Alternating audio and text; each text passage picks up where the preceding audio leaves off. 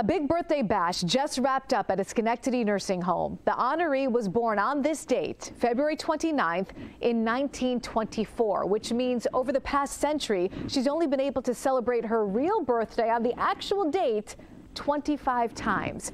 Frequent party crasher Dan Levy somehow got an invitation to this special birthday celebration. Yeah. He joins us with highlights now of this momentous event. You find yourself in the right places at the right time, Dan.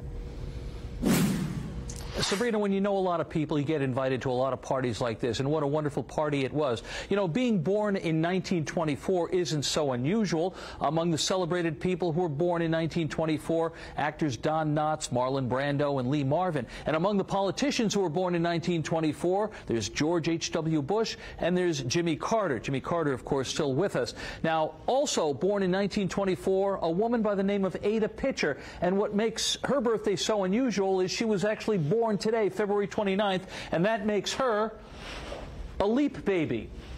She was born in Colorado, February 29th, 1924. Her family moved east when she was a little girl. They settled in Guilderland. Now, Ada worked for many years at GE in Schenectady. Believe it or not, she was still working in her daughter's cafe at age 98, just 2 years ago. Well, today, Ada, along with family and friends, celebrated that life well lived and still going strong right here at the Schenectady Center for Rehabilitation and Nursing. Those partygoers must have been hungry because the cake was gobbled up by the time I got here. This is the family right here.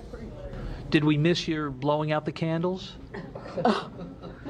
I wouldn't have tried that for anything. I'm windy, but not when it comes to blowing out candles. Because when people do blow out candles, when they have a birthday cake in front of them, they make a wish. And I'm wondering what your wish was. Well, I couldn't wish for anything better than my wonderful family. And that's it. I've got everything I need. Such warm sentiments, right? Sabrina, you'll love this. A lot of people around here were telling me that Ada's longevity was kind of predictable. Her older sister Maria lived to the age of 106, and Ada's mother lived to the age of 102. Live in Schenectady with coverage you can trust. Dan Levy, News Channel 13.